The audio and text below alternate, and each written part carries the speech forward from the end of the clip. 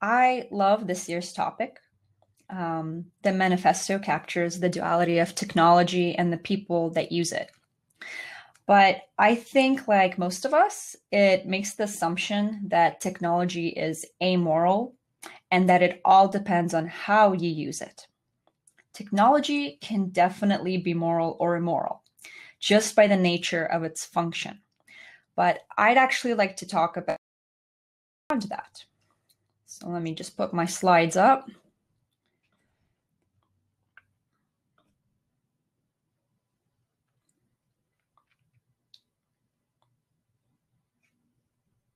Oh.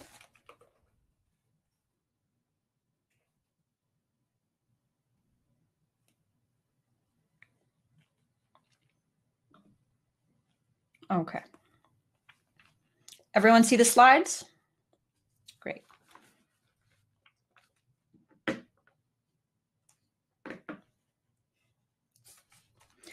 I believe we are becoming so integrated with technology that we are losing our ability to objectively judge technology. Good and evil are becoming more and more blurred as our online world and offline world start to become indistinguishable from one another. Our free will is becoming compromised as we let technology direct us more than we direct it. We are starting to think like the internet, and we are starting to act like the machine.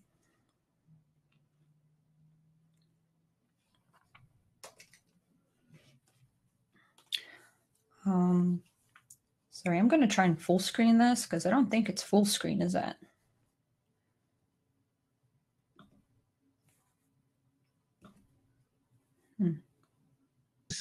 Good. All right. Yeah, awesome. Okay, it is full screen. Great. Sorry about that. Okay. The digital totality is indeed upon us, and we must remember that with every extension, there's an amputation. There is no innovation that does not take something away from us. Let's look at something as seemingly basic as writing. Socrates tells us the story of an Egyptian god who visits King Thamus. The god praises the art of writing, but the king expresses concern. They will cease to exercise memory because they will rely on that which is written, calling things to remembrance no longer from within themselves, but by the means of external marks. They will have an appearance of wisdom, while for the most part, they will know nothing. Writing down information is a relatively new innovation. People used to store everything they needed in their memory. The giant books that hold stories like the Iliad and Odyssey were verbally transmitted from person to person. They had meaning, were internalized, and digested, and memorized using algorithmic rhyming schemes, which is something almost unimaginable to us today. We automatically assume that if these stories were never written down, we would not have them today. But it's the opposite that's true. They are no longer, it's the opposite that's true. No one can recall these stories from memory anymore because they were written down. They are no longer internal or part of us. They are outside of us. That is the amputation. I guess the extension is you can now follow Homer. The modern example of this loss of memory is when scientists used MRIs to study the brains of successful London cabbies who had memorized extensive driving routes around the city. They found a visible increase in the size of their hippocampus. This is not present in cabbies that failed the exam or in regular people that rely on GPS. But the criticism here goes beyond becoming forgetful. If we do not remember things, we do not truly absorb and process them. Information is no longer an authentic part of us. It is outsourced, glanced at in times of need or want. Information becomes shallow, and so do we. Information is power, but only if it's processed, only if it's good information, only if we know what to do with it, and only if we actually do something with it. We have too much information. This makes things simultaneously overwhelming and irrelevant. The higher the number of deaths, the harder it is to empathize with those deaths. Too much information also leads to distraction. Deep, uninterrupted intake of even good information has become difficult. If you read a document with hyperlinks, you actually score lower in comprehension because you overload your working memory. It's hard to remember things because there are too many things to remember. And as we discussed earlier, if you can't remember something, can it really have meaning? We are suckers for relevancy, as Clifford Nass put it. When the printing press was invented and we had the first major explosion of publications, serious authors warned us about the dangers of garbage content. I wonder what they would think of the content we have today. And I wonder what the average person from the Middle Ages would think of the average person today. We have all the information at our fingertips, and the majority of us do absolutely nothing with it. Too much information actually subverts and pacifies. Just think of an event, social movement, or even war that the media has covered endlessly. Especially with the age of social media, this extensive coverage of an event neutralizes us to its significance. Also, today we are less likely to actually do something useful with the information we have, because passing on or posting the information makes us feel like we already did something. So Socrates warned, remembering has been replaced by writing. Now writing is being replaced by typing. We aren't even teaching kids to write in cursive anymore, or write at all in some cases. It is important to understand that when there's an innovation, it does not just add or improve something. It usually replaces something, at least in part. Let's look at something that may seem benign. The front-facing garage door. This is how the majority of American houses are built today. This small design change drastically shifted the way people interact. It replaced the front porch where people would congregate, be visible, be social, and keep an eye on the neighborhood. We sacrificed all that for the perceived needs of our cars. The front-facing garage continues to shape a huge part of our daily interactions, or lack thereof. Communication media is doing something similar. It is replacing in-person interactions. How many of us have seen couples at a nice dinner staring at their phones the entire time, actively allowing software to collect information about the dinner they're not actually having, actively allowing the machine to use them? How often are we more concerned about taking a picture than enjoying the view, or of our food, or the people around us? We are killing being of the moment. We are killing passion. We are becoming predictable, programmable. We are becoming more like the machine.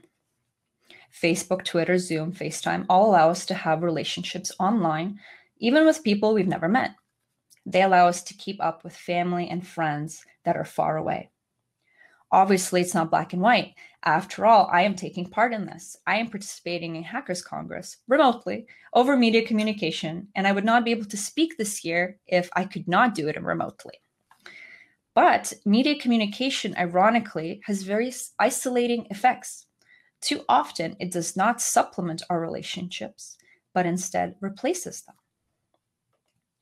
If you are very shy and anxious and the internet allows you to have a community without ever leaving your house, is it improving your life? Or is it replacing the opportunity for a real community or real friends? If you have a grandparent living a few hours away, is calling them a wonderful thing, or is the ability to call them excusing you from having to go see them as much?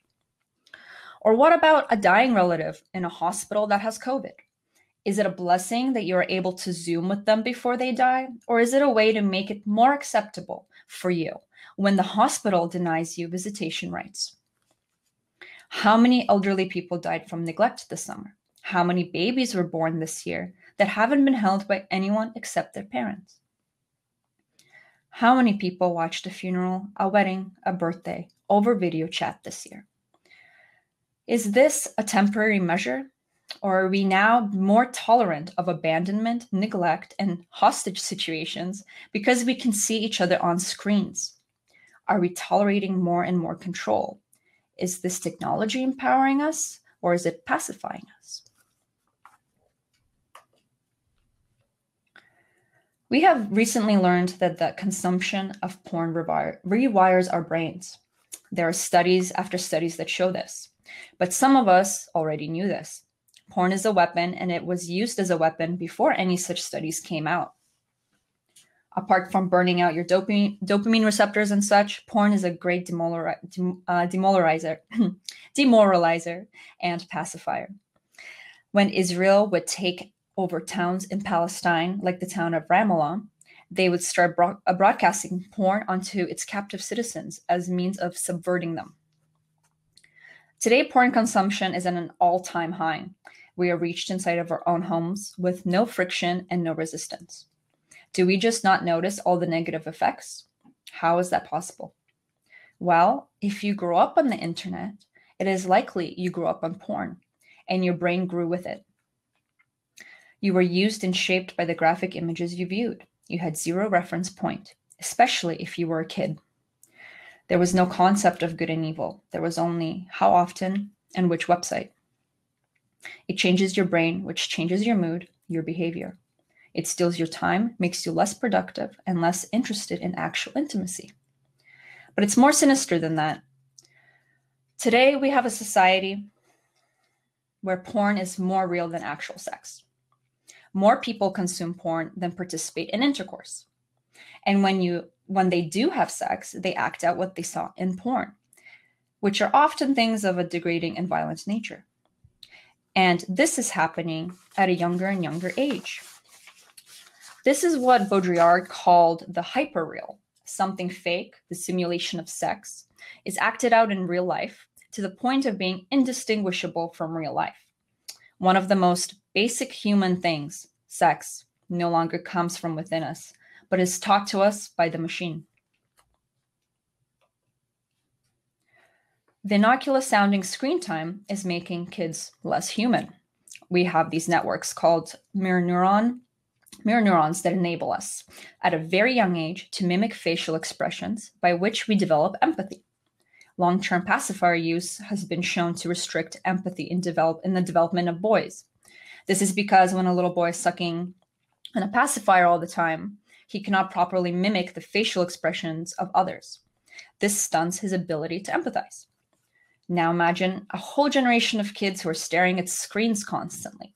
We see this at parks and playdates around family. The children are glued to flat moving images instead of physically playing. Their movements are guided by the touch screens, and their mind is transfixed. Time spent on a screen is time spent away from family, friends, and away from eye contact.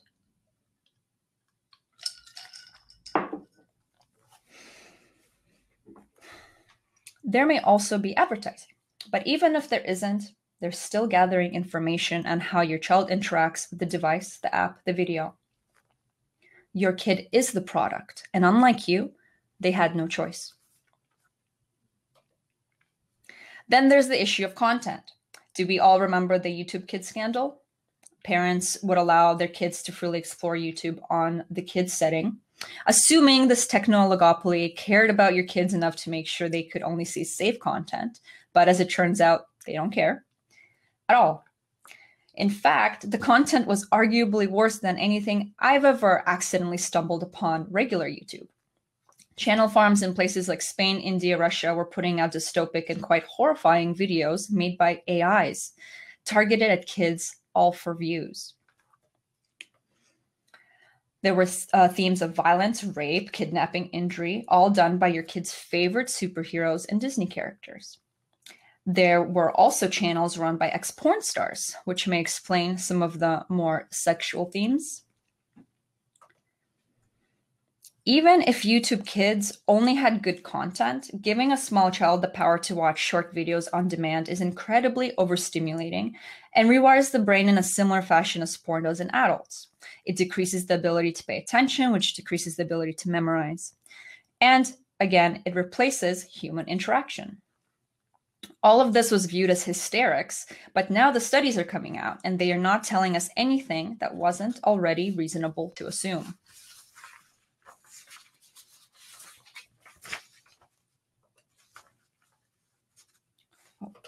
Something I find to be revealing is that many people who are incredibly tech savvy, the very people that make the technology the majority of us use, tend to interact with it cautiously. They make sure to spend enough time off the computer. Some go as far as to severely limit the time their children spend on devices. Not long ago, the restrictive attitudes of tech CEOs at corporations like Apple and Google made news. They revealed that in their homes, smartphone use was discouraged and even outright banned.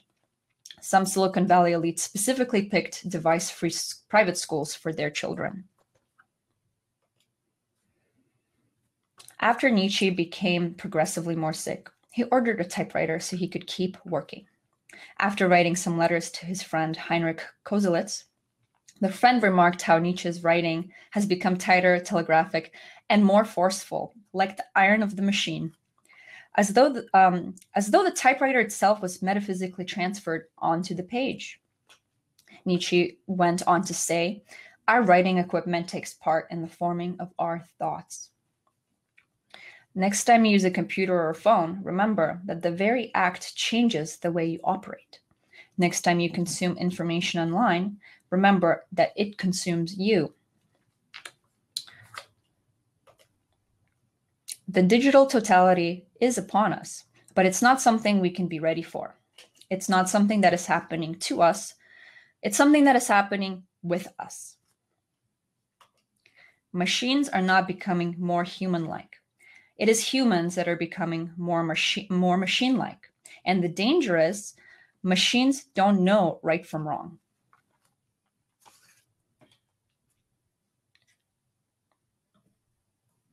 Okay. Thank you for hearing my talk.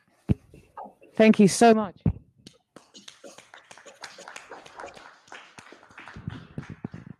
That was super interesting. I really appreciate all the different themes that came up there. I've actually got a few questions, but I want to leave it to the audience to ask any. Do you guys have any questions for Julia? Any questions? Okay, I've got one. My question is, you talk about the obvious cognitive effects that using different types of technology can have on the human brain. Where do you think that the state comes into this? Because obviously a lot of this is, at least like we perceive it as free will, that I buy a phone so that I can talk to my grandmother. But where do you think that the line is drawn between kind of individual choice when it comes to using these technologies and then the state imposing them and then potentially collectively changing the mindset of a society? Well, today the state and large corporations they work together and they supplement each other. And I think the role of the corporation and the like the free market, which we don't have a free market, but even in a free market, this would be problematic. People think they're opting into things. But like I said, if you grow up on the internet from being a young kid, you are raised on that medium. And the messaging that goes through that medium, that is not something you can voluntarily like pick and choose between. You can't just filter out the good information from the bad information or the good programming from the bad programming, especially when you're very young. So I mean, the obvious example here is all the media that is very prevalent is at the end of the day empowered by the government because they can message through that media. Like look at any election. And I think there was a previous talk where he said that this was always like this. So since the emergence of the printing press, people had the most money and the most influence, got the most information out there. Today, it is more flat, so you do have more choice, but you're still going to be exposed to the preferable information because if you're using any kind of social media, that is what gets bumped up. And we can talk about censorship, and many speakers have talked about that as well. But my main point would be that these kinds of powers become they merge together too. They're indistinguishable, and a lot of their goals are aligned. And we are, again, we're not voluntary consumers. Like, they reach us in our homes, and we have an illusion of choice, which is so much worse than actually having the choice. And you can't even pick a point where that happens, because I grew up online and I'm just used to doing things a certain way. And we all become extensions of our computers and of our anything that we write online or do online. And I'm sure many of you who are my age probably regret a lot of things you did online growing up, because you didn't realize what you were doing, and you didn't realize how it affected you in the long term, and what repercussions it could have. That's brilliant. Thank you very much. There is a follow-up question. I'm not sure that the microphone can reach you, so you might need to come this way. Not that old. Thank you. Thank you. Hello. Hi. Hello there. I'm here. I'll come. Oh, sorry. I apologize. You don't need to see me, do you? You can see I've got grey hair, and I'm actually responsible. This generation is responsible for what my daughter of 25, and of course you look about the same age, we are responsible for what is happening today. So I understand a lot of what you're saying, and I agree with a lot of what you're saying. The problem I've got is, what is the solution? What is the way that the negative elements of what is happening are prevented from stopping the next generation's difficulties? Because, you know, I'm an Englishman. I live in Prague, and this is my home. I've lived here for 7 years now, and I want to continue here. In the UK, children are, I don't know if you've been to the UK in the last 10 years or so. In the UK, the children are being educated in prisons. This is not a joke. Okay, I have been and visited many times. I have to go there every 2 months until recently, and they can't even get out of the classroom to go to the toilet without putting a PIN code in there. This is a whole society and a whole generation that is being supposedly educated on technology. They're not. They're being given the tablets, the screens, and they're just left to do it. So the problem I've got is nobody's coming up with the solutions. You know, I'm the one who should have created an artificial PhD, or whatever you like to call it, which says that any mobile phone that is used by a 10-year-old 1 millimeter from their brain should be banned. You know, that's the sort of solution that I should have come up with to stop the effects of the radiation to a young child's head by a mobile phone happening. So what I'm saying is, I'm sorry I'm taking a bit of time, but I hope I'm being understood in some way. Is there a solution to this? I'm sorry, I apologize for taking so much time. No, not at all. Thank you. Yeah, and exactly. And especially with COVID now, I touched on this with, you know, allowing your relatives to die in the hospital alone. And it's okay because you saw them on Zoom. The same thing is happening with kids now. Oh, they're on Zoom, they're learning, they're sitting in front of a screen for 8 hours a day at home. And now they're trying to integrate them back into the classrooms, but a lot of schools aren't. And you cannot teach a child, a small child, to read or write or do basic math over Zoom. You cannot do it, especially with boys. You have to sit down and teach them. You have to have physicality present. So we're going to have a whole generation of basically illiterate kids starting to grow up unless the parents step in.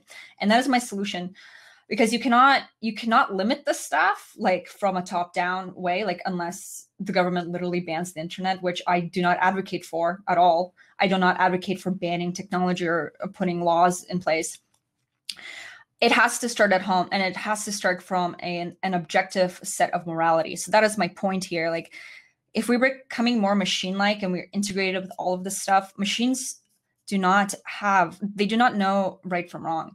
And we cannot base our morality on like the PR firms of global corporations, like what they say, because their morality changes every 5 minutes. And that's kind of how what you can or cannot do or cannot say online, that is where that's coming from. the government is actually less relevant with that in a lot of ways, because we use the things on the internet more than we interact with the government. That's what's shaping our kids. So it starts at home. And like, I can give very pragmatic advice how to turn this around, at least for your own family. And the problem is when not enough people do it, it's very difficult because your children are shaped by the peer group. So a lot of the tech people who are very into tech, like even Bitcoin core developers that I know, they have kids. The kids do not have their personal devices at all. They don't even have personal online devices. The computers are in a public space within the home.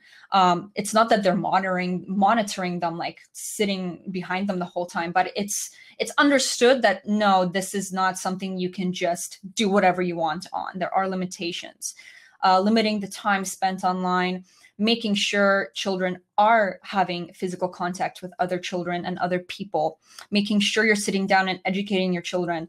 I go as far as to, especially right now, to say homeschool your kids. Because if I was a woman and my children, I am a woman, but if I was a woman in the position where my children were school age and I had a full-time job, I would quit my job and I would stay at home with them and teach them, because to send them to a prison, like you described the school system currently, I don't think that's a good way to assess long-term outcomes. Like, don't do that if you can help it.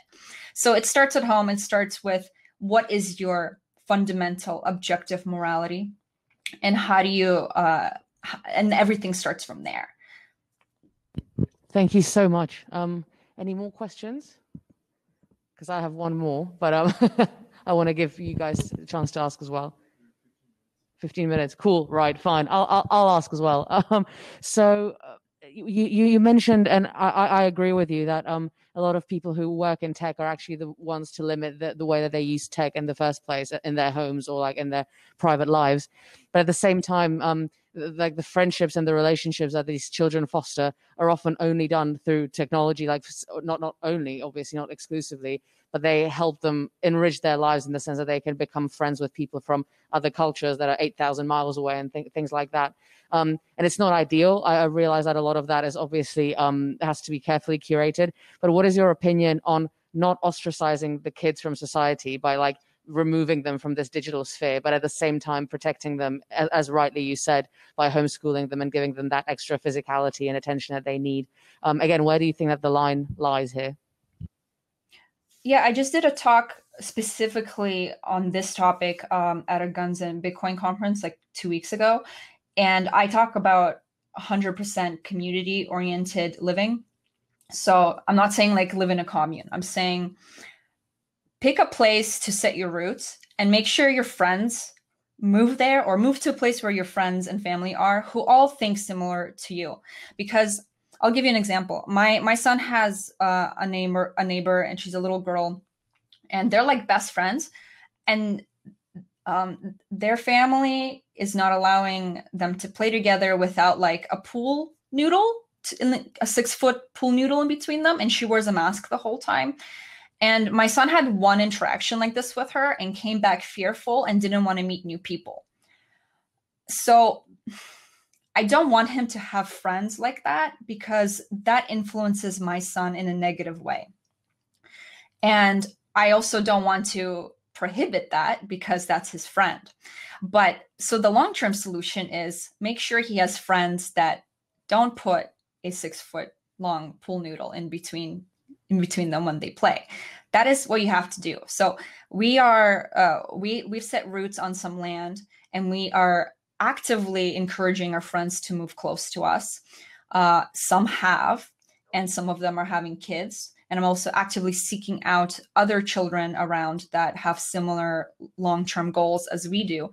And that way, your kid isn't missing out on anything by having these limitations on whether it's technology or playing with people who are really scared and fearful of the world. So that's what you have to do. And the little girl, I talked to her and I was just casually asking her what she did all summer, how's school going. She's almost 7. She literally sat all summer on the computer playing Animal Crossing. She didn't learn anything because I asked, and we tried to do some math and some writing, and she can't do any of it. Her mother is a teacher, and her mother didn't bother sitting down with her all summer to do these things, to teach her own daughter. And she literally said to me, I'm very lonely. I want my mom to get an ultrasound to see if I can have a little baby. And it broke my heart. But this is the state of the world. And I don't really want my son experiencing things that are that heartbreaking, in my opinion. So I suggest having a community and building it and growing it, because that's the only way you're going to do it. And then at an age appropriate time, of course, you can introduce certain aspects of being online and the machine. Of course, you can utilize things in a more positive way when the child is more ready for it, and when you can have a reasonable conversation about the negative aspects of all this stuff. Awesome. Thank you so much. I actually have a follow-up question on this regarding, if you don't mind me asking, schooling your son. Do you have a specific system in place? Like, is there any technology that you use to maybe augment that, or how do you approach this whole thing? Can you repeat the question, because you froze right when you asked it? Sure. Can you hear me? Yes. Yeah. No, I'm just curious about if it's not too personal a question about how you actually school your son, whether you do use some kind of blend of technology or whether you have a very unique approach that you just described. I'm just curious about a little bit more detail. It sounds really interesting. Sure. I'm not a Luddite.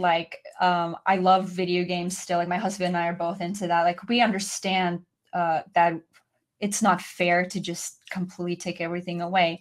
My rule for my son is, if he's getting emotional about a video game or watching a movie, then he cannot, that is an unhealthy relationship beginning. So if I'm noticing that he's getting emotional about something, I say, okay, we're going to not do this for a little while and we'll come back to it. And when he gets to a point where he's not wanting it all the time or getting emotional when he doesn't have it, that's the key. That's what you want. And we're at that point with him. He's only 4. So he gets to play a video game here and there. And it's a fun reward. And at the end of the day, he can do that. I try to limit it to, we don't even do it every day, an hour every other day, even less when we have a lot of stuff going on. And in terms of education, he's still quite young, but we're bilingual. So I'm just educating him in Russian every day. He does lessons. He does writing. He does basic combinations of sounds to start him on reading. And he's doing double-digit math with tables now. And honestly, it's not hard. They're so young. All you have to do is teach them math and reading, and you just sit down with them for an hour at a time and do it. You don't even need a curriculum. Once they hit 6, 7, 8, then a curriculum would be helpful more for the parents. And there's so many you can choose from. And I highly suggest you don't use apps, because what happens with apps is they're smart. Okay. They will hack the app. So some apps will have questions and answers, and they'll realize you can just try all the answers until you get it right, and then it's fun for them to just get it right every time, so they're not actually learning what they're doing. So I do not recommend apps for very young children at all, especially in terms of writing apps. I have a preschool teacher, preschool first grade, and she had parents come to them and be like, why can't my son hold a pencil? He can write everything on his iPad. And she's like, this is different than this. And that's a whole different problem with kids. They can't even hold a pencil to write basic letters, not even cursive. I won't even start on cursive. They can't even hold a pencil because it's a different motor skill. They're just poking and dragging things. That's different. So I would really I would not even give your kid an iPad until a road trip when they're 6. I wouldn't do it, because it cascades a whole bunch of problems. Thank you very much. Yes, there seems to be a follow-up question. Yeah, sorry, it's just this is a bit of a short call. If we've got time, I'll give it. Hello again. It's I'll give you two examples of what I and my ex-wife did with our daughter. And don't forget, this was she's 25 now, so this was 13 years ago. And we were able to do it then. with education, and we understood many things.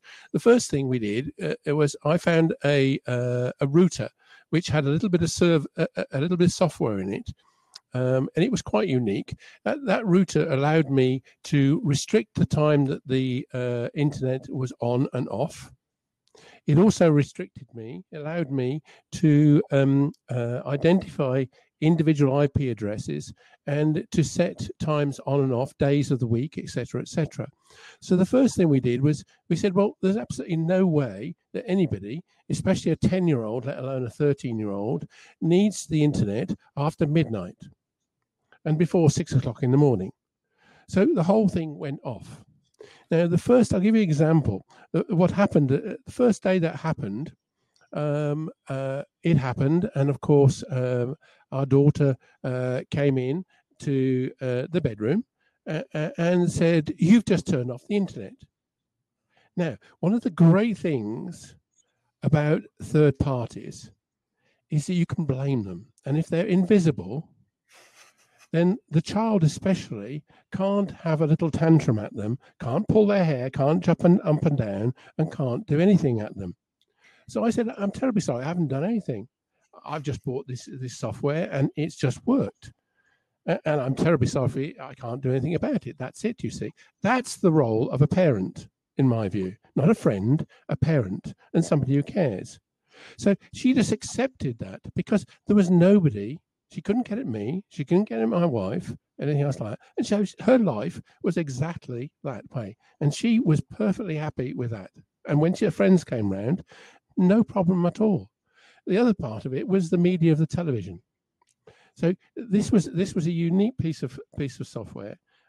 And what it did, it stands between the what's it called, the infrared remote. Sorry, I don't have a television. I haven't had one for 14 years.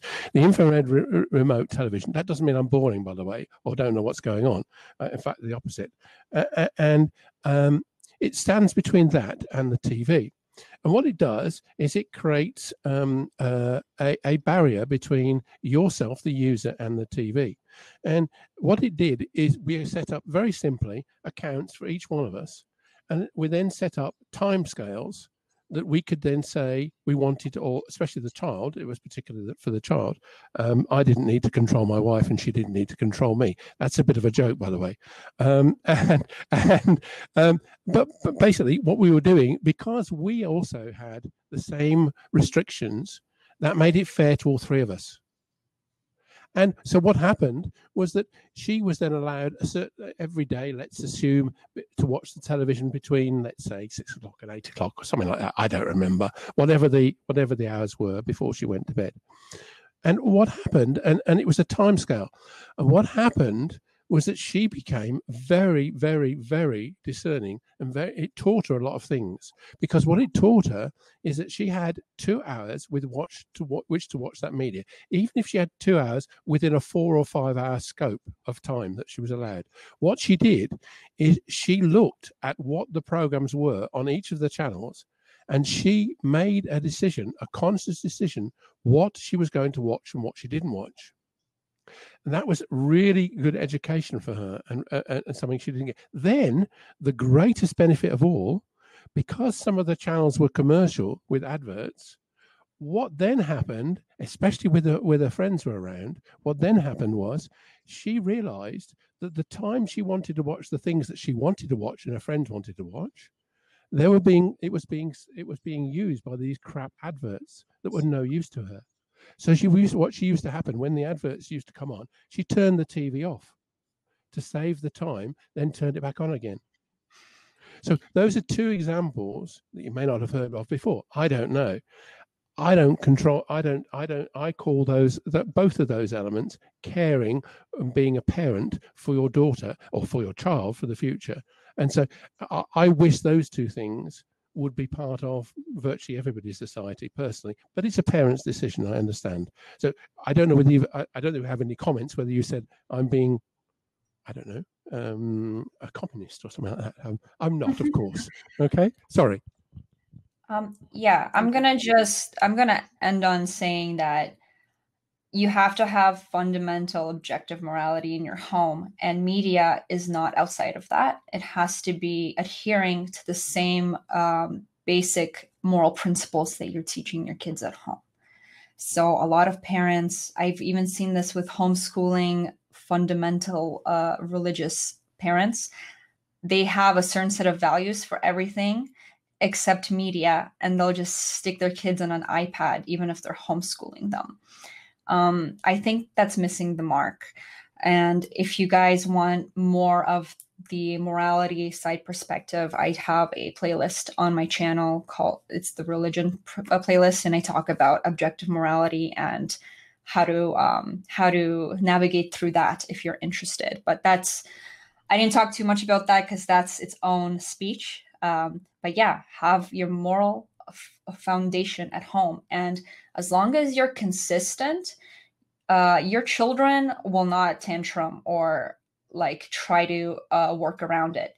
The consistency is what keeps the tantrums at bay. If you're flip-flopping and they can manipulate you and get around it, kids are very smart. They will try everything. But if you're consistent, they will not try it because they know that there's a foundation that cannot be breached. This is awesome. And I think it's one of the beauties of multidisciplinarity that you come to a crypto anarchic congress and actually pick up a lot of cool tips on parenting. So I'm very excited about that. I've got maybe one last question, because the theme of this congress is digital totality.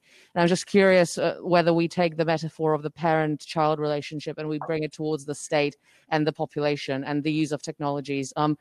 Again, like what is your view on that, whether you see any parallels, and whether from your line of work you've got some experience that you'd like to share or any comments that you'd like to make on that front?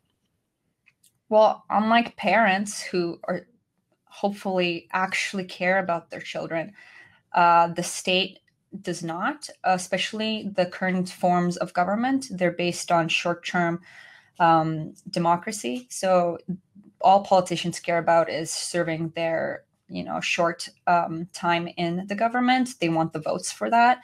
And they'll only be concerned about the high time preference results. They want the things to look and sound and feel good and beneficial and positive for the people in the short term so that they can keep their power. And when everything explodes down the line, it's not their problem anymore and they don't care. And the system in it of itself is structured that way. And this is why I'm still a huge advocate of Bitcoin, because, fiat money is a perfect example of this. Fiat money is a short-term system that benefits those in power. I'm co-authoring a book about how Bitcoin is the most moral money, and we go into this very much in depth. And anytime you have a system where the government only cares about high time preference and short-term outcomes, you're not going to have a good system, and they don't actually care about what happens to you down the line. So keep that in mind. Whether as a parent-child relationship, you do care about your children down the line. That is the most low time preference thing you can do in your life, because it takes a lot of time and energy and resources from you. And you're investing into your future generations that you will never even see. So I like to apply that mindset for everything in my life. And this is why democracy is bad. And I think we should bring back a king based on moral principles. So a God-ordained king. But you guys can harass me about that on Twitter. There's no time for that conversation either. No, I think you're in pretty good company for that. An objectively moral king. That sounds like a challenge. You can behead him. You can behead him if he doesn't adhere to God's law. That's the beauty of it. I like that. It's a good approach. Well, maybe that's what the next Congress will be about. Paralelní Polis and the future of the monarchy. Who knows? Right. Thank you so much. Unfortunately, we're at time, but it was fantastic having you all the way here from Texas. Technology was good for this. I mean, I hope that my grey cortex didn't decrease because of this Zoom. Thank you so much. And stay in touch. Thank you. Bye. Thank you. Take care.